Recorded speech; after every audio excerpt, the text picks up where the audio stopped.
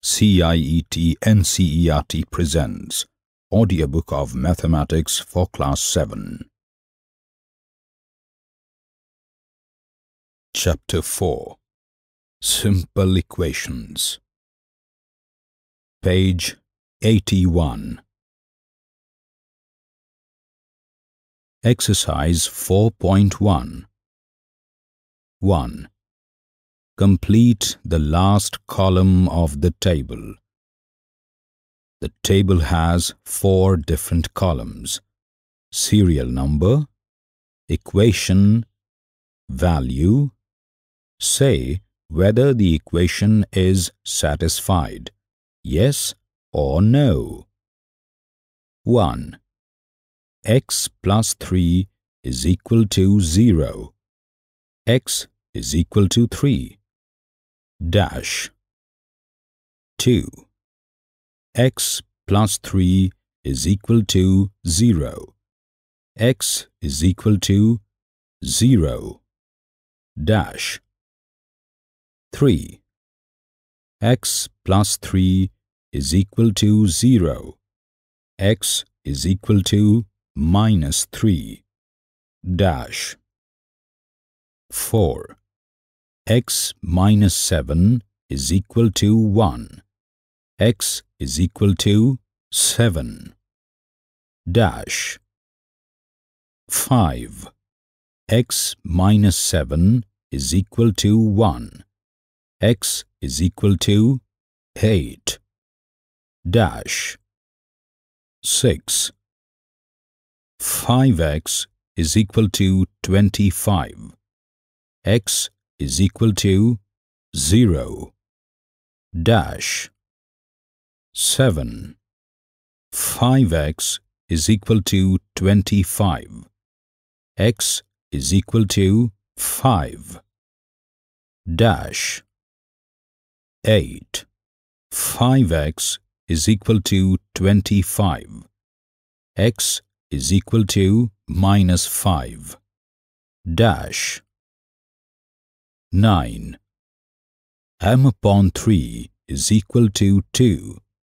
M is equal to minus 6. Dash. 10. M upon 3 is equal to 2. M is equal to 0.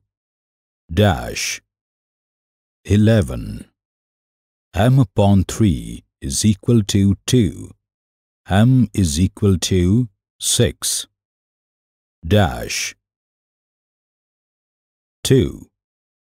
Check whether the value given in the brackets is a solution to the given equation or not. A. N plus 5 is equal to 19. N is equal to 1. B. 7n plus 5 is equal to 19. N is equal to minus 2. C. 7n plus 5 is equal to 19. N is equal to 2. D. 4p minus 3 is equal to 13. P is equal to 1. E. 4p minus 3 is equal to 13. P is equal to minus 4. F. 4p minus 3 is equal to 13. P is equal to 0. 3. Solve the following equations by trial and error method. 1. 5p plus 2 is equal to 17. 2. 3m minus 14 is equal to 4. 4. Write equations for the following statements. 1. The sum of numbers x and 4 is 9. 2. 2 subtracted from y is 8. 3. 10 times a is 70. 4. The number b divided by 5 gives 6. 5. 3/4 of t is 15. 6. 7 times m plus 7 gets you 77. 7. 1/4 of a number x minus 4 gives 4. 8. If you take away 6 from 6 times y, you get 6t. 9. If you add 3 to 1/3 of z, you get 30. 5. Write the following equations in statement forms. 1. p plus 4 is equal to 15. 2. m minus 7 is equal to 3. 3. 2m is equal to 7. 4. m upon 5 is equal to 3. 5. 3m upon 5 is equal to 6. 6. 3p plus 4 is equal to 25. 7. 4p minus 2 is equal to 18. 8. p upon 2 plus 2 is equal to 8. Page 82. 6. Set up an equation in the following cases. 1. Irfan says that he has 7 marbles more than 5 times the marbles Parmeet has. Irfan has 37 marbles.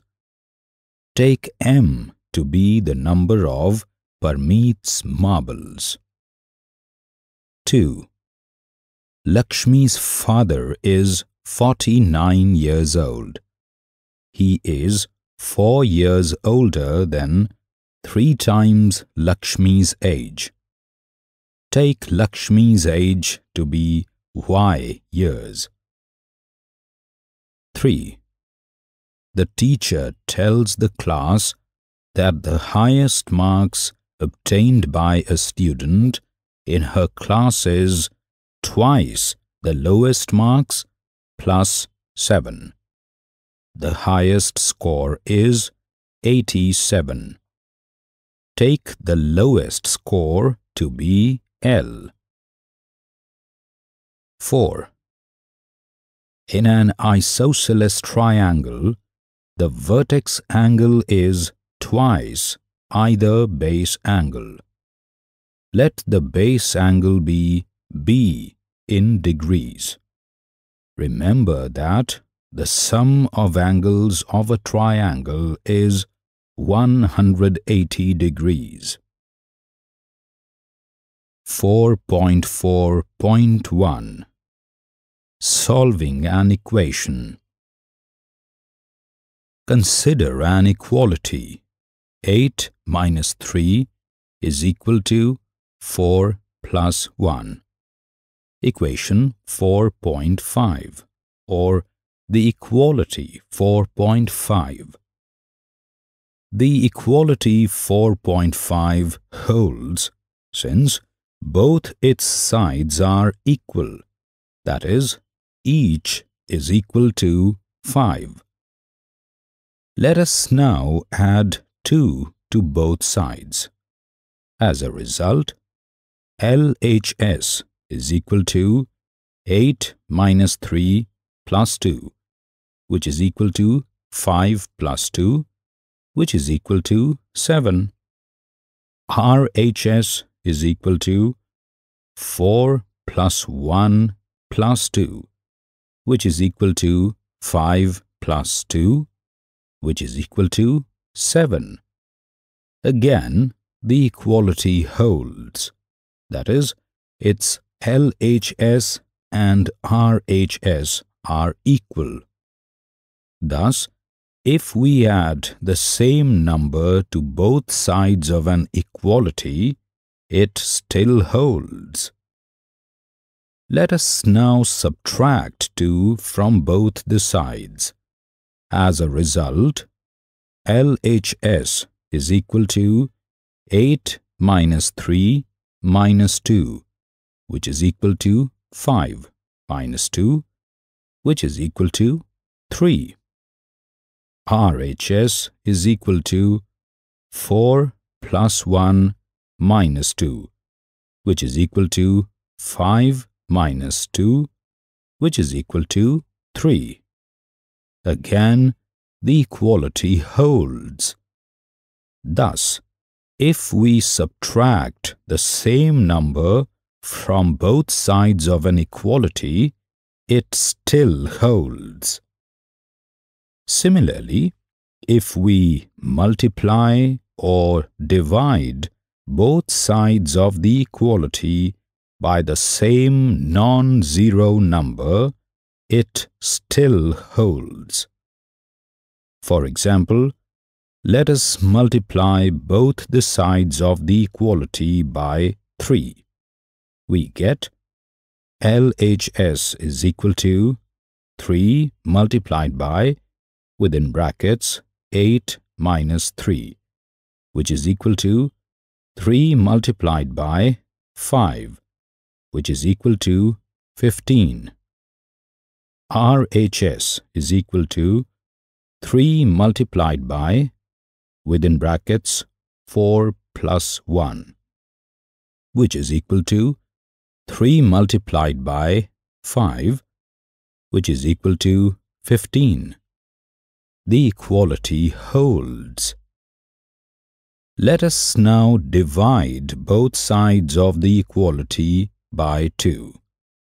LHS is equal to, within brackets, 8 minus 3 divided by 2, which is equal to 5 divided by 2, which is equal to 5 upon 2. RHS is equal to, within brackets, 4 plus 1 divided by 2, which is equal to 5 divided by 2, which is equal to 5 upon 2, which is equal to LHS. Again, the equality holds. If we take any other equality, we shall find the same conclusions. Suppose we do not observe these rules. Specifically, suppose we add different numbers to the two sides of an equality. We shall find in this case that the equality does not hold. That is, its both sides are not equal. Page 83. For example, let us take again equality 4.5. 8 minus 3 is equal to 4 plus 1. Add 2 to the LHS and 3 to the RHS. The new LHS is 8 minus 3 plus 2, which is equal to 5 plus 2, which is equal to 7. And the new RHS is 4 plus 1 plus 3, which is equal to 5 plus 3, which is equal to 8. The equality does not hold, because the new LHS and RHS are not equal. Thus, if we fail to do the same mathematical operation with same number on both sides of an equality, the equality may not hold. The quality that involves variables is an equation. These conclusions are also valid for equations, as in each equation, variable represents a number only. Often, an equation is said to be like a weighing balance. Doing a mathematical operation on an equation is like adding weights to or removing weights from the pans of a weighing balance. An equation is like a weighing balance with equal weights on both its pans, in which case the arm of the balance is exactly horizontal. If we add the same weights to both the pans, the arm remains horizontal. Similarly, if we remove the same weights from both the pans, the arm remains horizontal. On the other hand, if we add different weights to the pans or remove different weights from them, the balance is tilted. That is, the arm of the balance does not remain horizontal.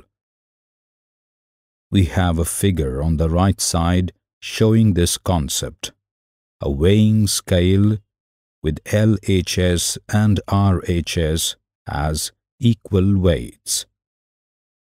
A balanced equation is like a weighing balance with equal weights in the two pans. We use this principle for solving an equation. Here, of course, the balance is imaginary and numbers can be used as weights that can be physically balanced against each other. This is the real purpose in presenting the principle. Let us take some examples. Consider the equation x plus 3 is equal to 8, equation 4.6. We have a figure below this that shows what we just did. The LHS on the left side of the weighing balance, x plus 3, and the number on the right side of the equality sign, 8, both shown as the weighing pans of this weighing scale, which is perfectly balanced. We shall subtract 3 from both sides of this equation. The new LHS is x plus 3 minus 3 is equal to x, and the new RHS is 8 minus 3 is equal to 5. Since this does not disturb the balance, we have new LHS is equal to new RHS, or x is equal to 5, which is exactly what we want, the solution of the equation 4.6. Why should we subtract 3 and not some other number? Try adding 3. Will it help? Why not? It is because subtracting 3 reduces the LHS to x. Page 84. To confirm whether we are right, we shall put x is equal to 5 in the original equation. We get LHS is equal to x plus 3, which is equal to 5 plus 3 is equal to 8, which is equal to the RHS as required. By doing the right mathematical operation, that is, subtracting 3 on both the sides of the equation, we arrived at the solution of the equation. Let us look at another equation. x minus 3 is equal to 10. Equation 4.7. We have the equation shown by the help of a figure here again. The left side of the weighing balance shows the weighing pan as x minus 3 and the right weighing pan is shown by 10. The weighing scale is perfectly balanced. What should we do here? We should add 3 to both the sides. By doing so, we shall retain the balance, and also the LHS will reduce to just x. New LHS is equal to x minus 3 plus 3, which is equal to x. New RHS is equal to 10 plus 3, which is equal to 13. Therefore, x is equal to 13, which is the required solution. By putting x is equal to 13 in the original equation 4.7, we confirm that the solution is correct. LHS of original equation is equal to x minus 3 is equal to 13 minus 3, which is equal to 10. This is equal to the RHS as required. Similarly, let us look at the equations 5y is equal to 35. Equation 4.8. m upon 2 is equal to 5. Equation 4.9. In the first case, we shall divide both the sides by 5. This will give us just y on LHS. New LHS is equal to 5y upon 5 is equal to 5 multiplied by y upon 5, which is equal to y. New RHS is equal to 35 upon 5, which is equal to 5 multiplied by 7 upon 5, which is equal to 7. Therefore, y is equal to 7. This is the required solution. We can substitute y is equal to 7 in equation 4.8 and check that it is satisfied. In the second case, we shall multiply both sides by 2. This will give us just m on the LHS. The new LHS is equal to m upon 2 multiplied by 2, which is equal to m. The new RHS is equal to 5 multiplied by 2, which is equal to 10. Hence, m is equal to 10. It is the required solution. You can check whether the solution is correct. One can see that in the above examples, the operation we need to perform depends on the equation. Our attempt should be to get the variable in the equation separated. Sometimes, for doing so, we may have to carry out more than one mathematical operation. Let us solve some more equations with this in mind. Example 5. Solve. A. 3n plus 7 is equal to 25. Equation 4.10. B.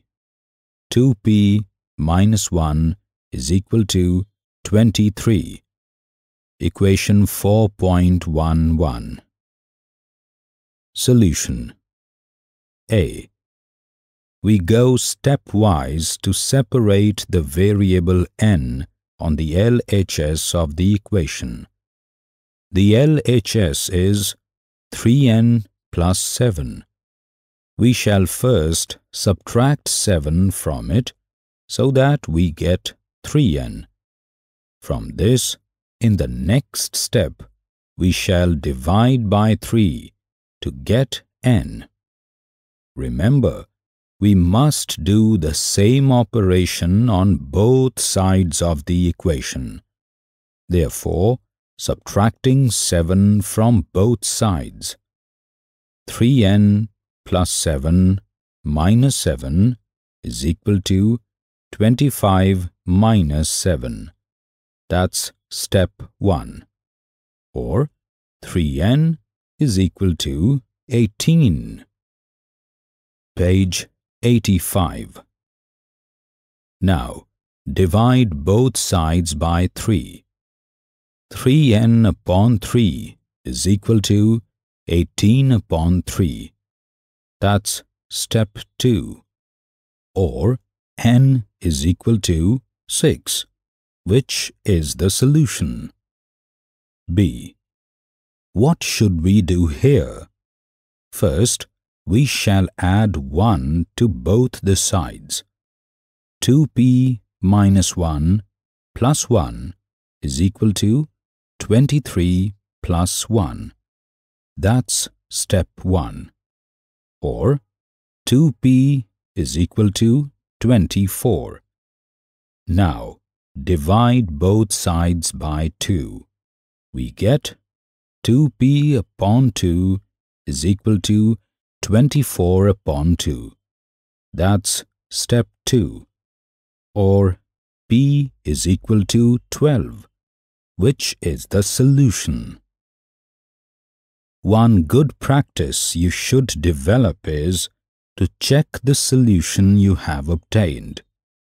Although we have not done this for Part A above, let us do it for this example. Let us put the solution p is equal to 12 back into the equation.